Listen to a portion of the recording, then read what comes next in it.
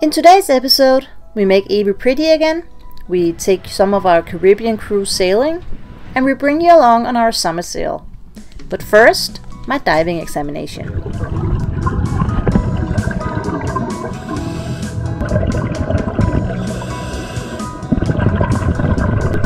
It's been a challenge to find me a diving class for handicapped people that was affordable, so Torben has been teaching me how to dive and helping me for the last year.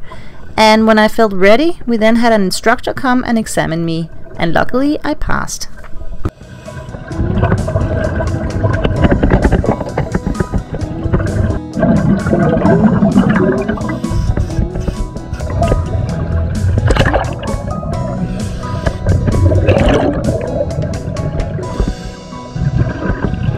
It was really hard, but also a lot of fun. And apparently I'm the first person ever to fall asleep in the back of his power rib on the way back.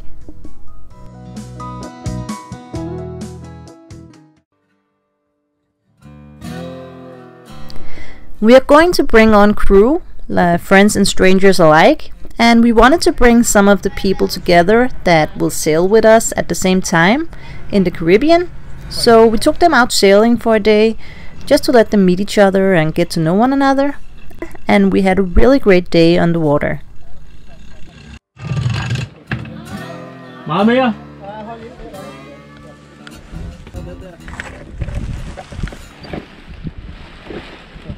Er du mere? Nej, det er fint lige nu.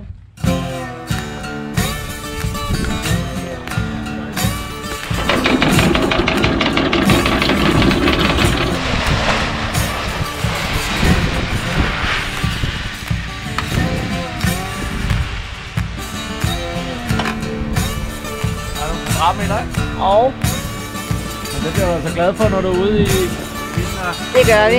Ja. Og så er det stort set nyt. Ja, det er rigtig fint. Vi er fuldt med båden. Det pisser godt ud. Ja, det gør det.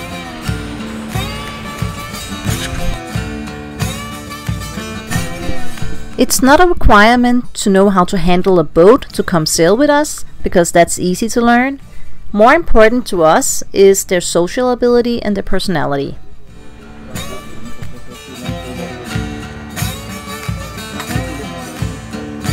Og det der, du sejler med selv?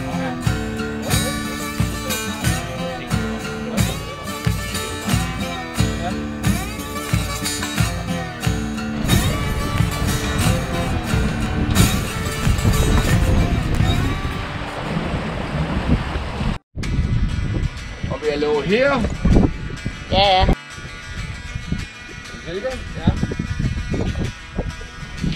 Vi låner lige platformen.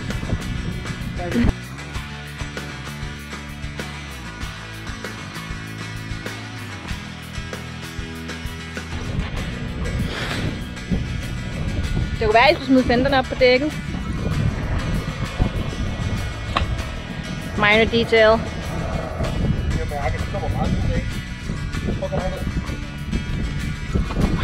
Jamen, så skal de have sko på. Den er ulækker.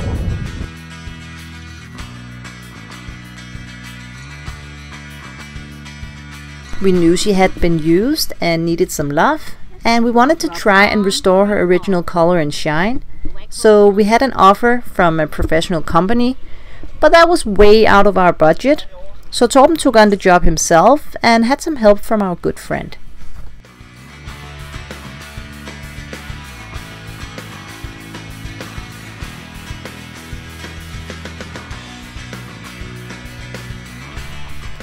The surface is not a gel coat, but spray painted like a car, so it needed a lot of polishing to take away the oxidation from the paint and get the color back. And when they were done polishing, they polished some more.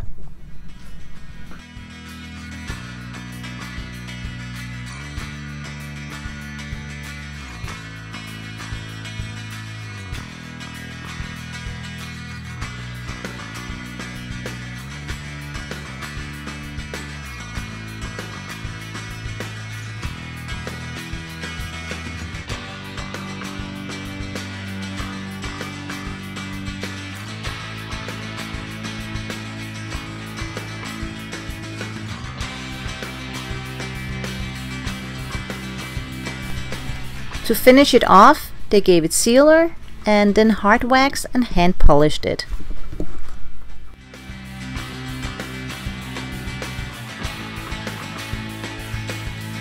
Put noget rengøringsmiddel på, og så...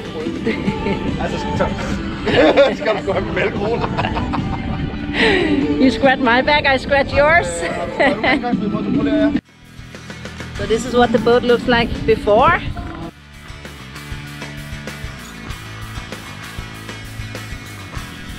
And this is what it looked like 10 hours later.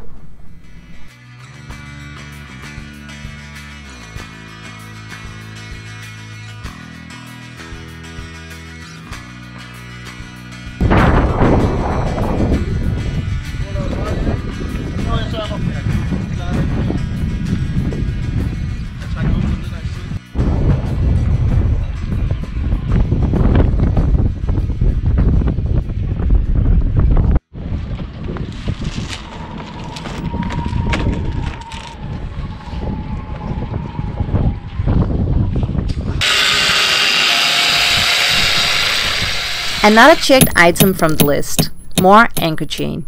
We doubled our chain, so now we have 110 meters of 10mm chain, and we will attach the chain to the boat so it can't fall out by accident, but we also put a piece of rope in the end so we can cut it loose quickly if we need to.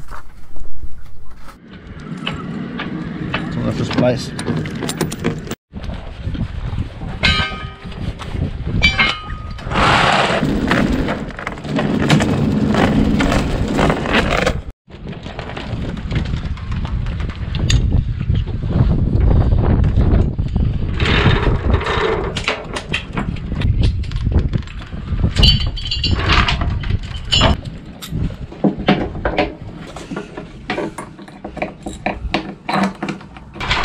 With that done, we are ready to go on summer vacation. Det her min mor.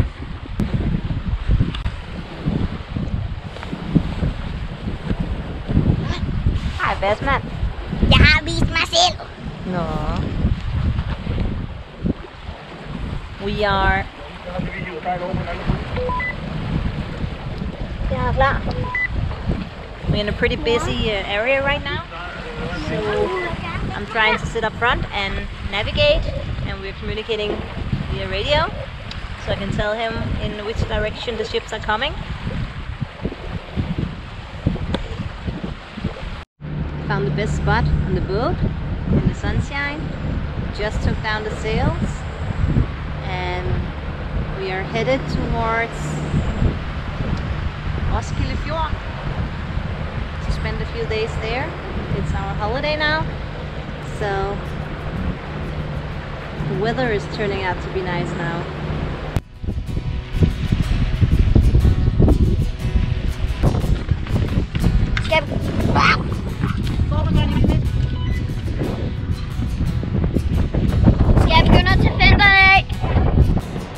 Jeg kan stadig ikke se lysene. Jo, der er rød på de to sidste. Alle røde. Det er røde. Hvad siger du? Der er 5 røde. 5 røde. Det er alle med sejle. Okay.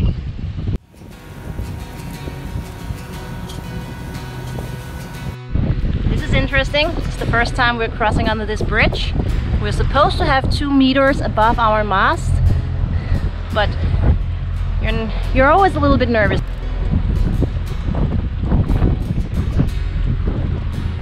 Oh.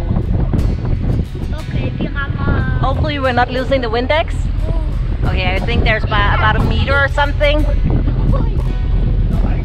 We made it, but that was close.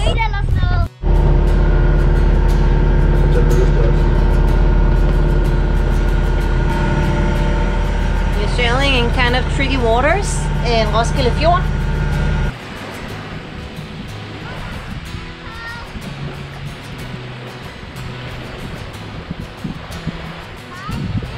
Ja. He looks a bit like DiCaprio with that hair. That's a mini DiCaprio. The beach. Far, det er verdens sjoveste ø. Far, men jeg har selv opdaget en vej. Fordi far, jeg opdagede sådan en hule, man kan klatre op af. Og så...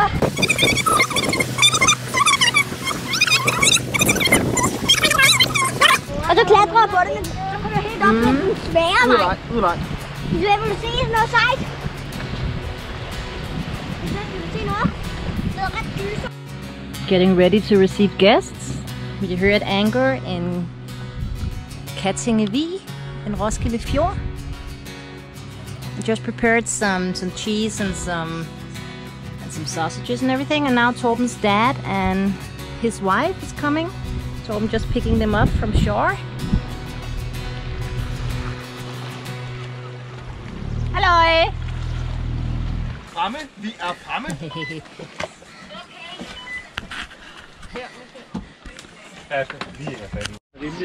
Skal jo lige lade legebarnet komme op og klatre træer en gang, ikke? Ja.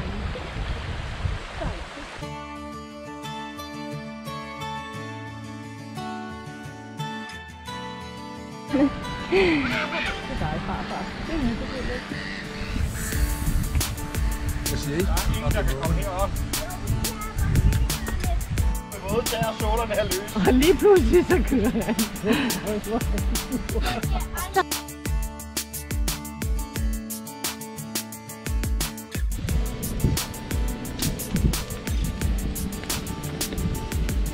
Skål!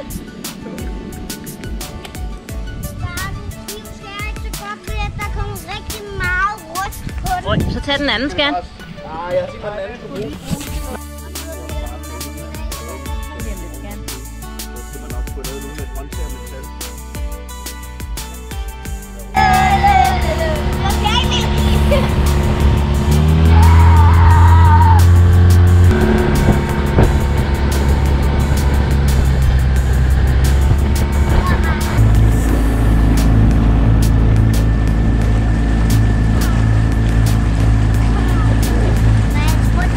Jeg sagde jo, det var vikinger, Sebastian. On our summer vacation in Roskilde Fjord, we also visited Frederikssund, and there they had these Viking games, and the kids just loved it, and we went to see this great play. Valkyrierne venter på dig.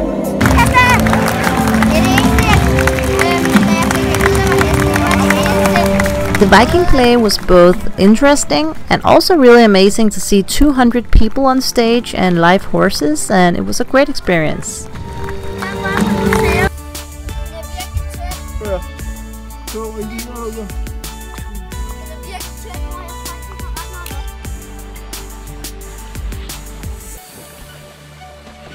Catching anything?